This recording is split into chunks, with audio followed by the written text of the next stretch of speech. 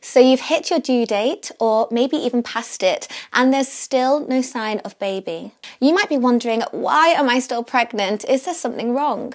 First, let me tell you, you are not alone. So many women go past their due date and it's actually quite common. In today's video, we're diving into why some babies decide to stay cozy a little longer and what that means for you. I'm here to explain some of the most common reasons why you might be overdue, from baby's position to genetics and even factors like stress or your body's unique rhythm. So if you're feeling anxious, stick around. I'll break down all the reasons behind these extra days or even weeks. And by the end of this video, I hope you'll feel reassured and more in tune with what your body is doing. Let's start with your baby's position. Sometimes, if the baby isn't positioned in a way that allows their head to press down on the cervix, labour can be delayed. For instance, if they're facing your belly button rather than your back, or if your baby is in a breech position, it can slow things down. Baby positioning can make a big difference when it comes to getting labour started. Next, let's talk about hormones. Your body produces certain hormones to kickstart labour, like prostaglandins and oxytocin. Some women naturally have slightly lower level of these, which can delay the onset of labour. Remember, this doesn't mean anything is wrong, it's just your body's unique chemistry doing its thing. Another interesting factor is genetics. Sometimes the length of your pregnancy can actually run in the family. If your mum or your grandma went overdue, you might too.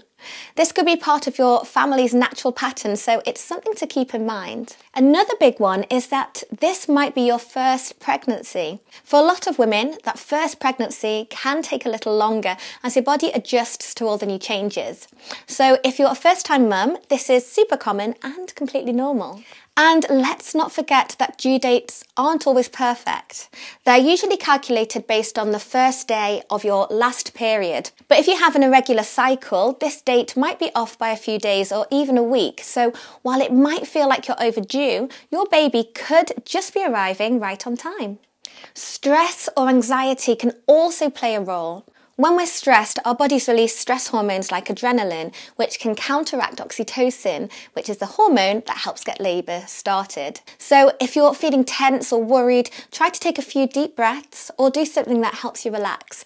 Your body knows what to do when it's ready, and staying calm can really help. Your age can be another factor. For example, older mothers tend to have slightly longer pregnancies on average. It's nothing to be concerned about, it's just another factor that can impact your body's timing.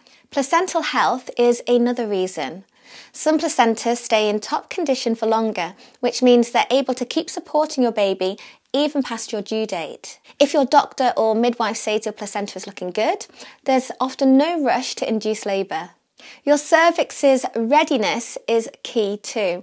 For labour to start, the cervix needs to be nice and soft and start opening. Sometimes this can just take a little longer to happen, especially if it's your first baby. This is perfectly normal and your body will give you signs when it's ready. And lastly, did you know that culture and environment can also influence when labour starts?